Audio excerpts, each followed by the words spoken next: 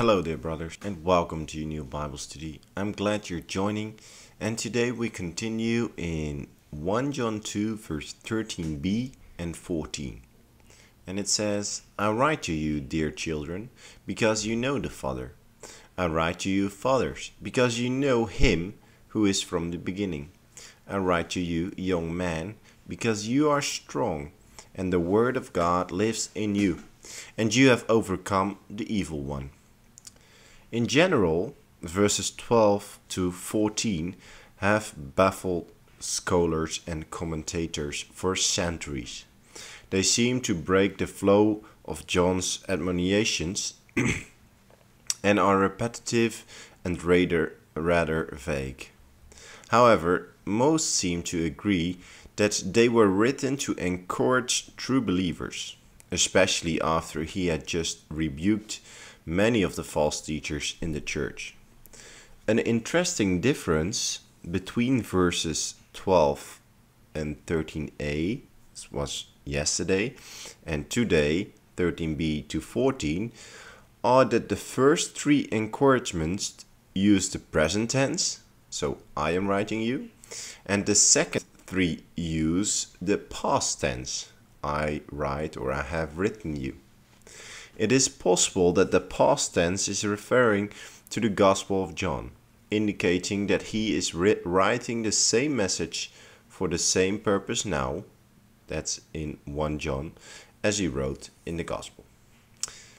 And as a reminder, Tom, the video of yesterday, told us that most commentators believe the designations, children, fathers and young men, indicate spiritual maturity, not chronological age.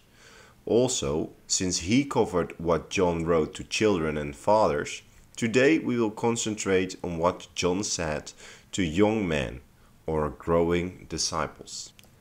This reminds us of what God told Joshua as he was assuming leadership of the Israelites after Moses' death.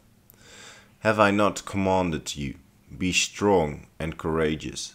Do not be afraid, and do not be discouraged, for the Lord your God will be with you wherever you go. Joshua 1 verse 9. Our strength doesn't come from our own power and ability. Rather, it comes from God. And sometimes when you feel the weakest, you are actually at your strongest, as you are now relying on the God of the universe. See 2 Corinthians 12 verse 7 to 10. Jesus said in Matthew 15 verse 7 to 8, If you remain in me and my words remain in you, ask whatever you wish, and it will be done for you. This is to my Father's glory, that you bear much fruit, showing yourselves to be disciples. Jesus isn't saying that God is like a genie who grants our wishes. Rather, it tells us of the power we have if truly we remain in Jesus and his word remains in us. Peter 4 verse 7 tells us, Submit yourselves then to God. Resist the devil and he will flee from you. While the devil is a powerful being, God is so much more. If we are submitting ourselves to God, we have the power to make Satan flee. One interesting note, when Jesus was being tempted by Satan in the wilderness, he didn't command the devil away. Rather, he used scripture as his weapon. That is another reason to have the words of God abide in us. Brothers, as Jesus used scripture to battle the evil one, memorizing scripture gives us the same weapon Jesus used. And if you haven't already, you can try to memorize the verses that we spoke about today.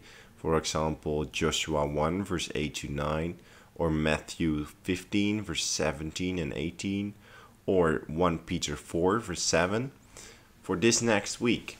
And study the verses as you memorize them, and God will sink them deep in your heart and your soul. You can do it in English or in your own native language. For me, that will be much easier to do it in Dutch. But I truly believe that it will, give you some courage and some strength in in hard situation, when you are challenged at your work or in your family, or maybe even in church situations. May God bless you, and hope to see you next time.